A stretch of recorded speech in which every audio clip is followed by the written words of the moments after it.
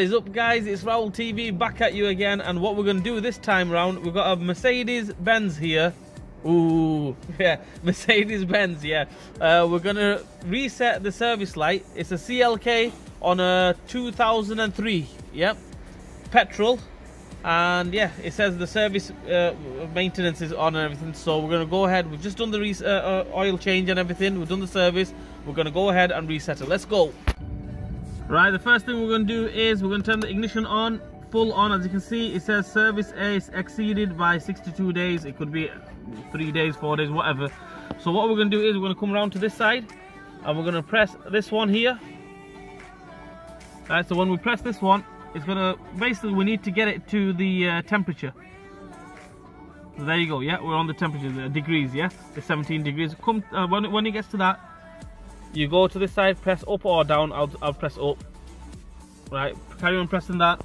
As you can see there, if you press it, press it, press it, press it, it comes back to service and everything, yeah. So we'll go back, 1 minute, sorry. Go to there, yeah, service A exceeded by there. Then you come to this side and you press this button. Hold that button down and it says, as you can see there, to reset, press that button again. Let go of that button, press it again.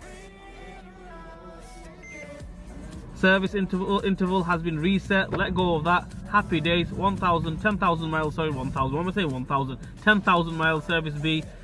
Done. Go driving. Let's go. Anyway, guys, I hope that helps you guys out. If you've done a service on the Mercedes CLK 2003 plate petrol, I think this is a 2-litre petrol. This is a 1.8 petrol. Get it right. Yeah, so you don't need no diagnostic equipment or anything. If you go to a garage and they say, oh, we need to plug the scanner in, this, that and the other, talking rubbish, you can do it by yourself like I showed you. Takes 5 minutes. Do the oil change, but do the oil change. Don't go just resetting it for the sake of it, you know.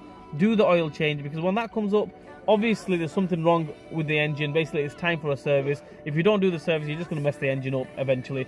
So yeah. Anyway, guys, like, share and subscribe to my channel. Hit that bell button for me. Give me a thumbs up. And yeah, leave a comment in the comment section and I will see you guys soon.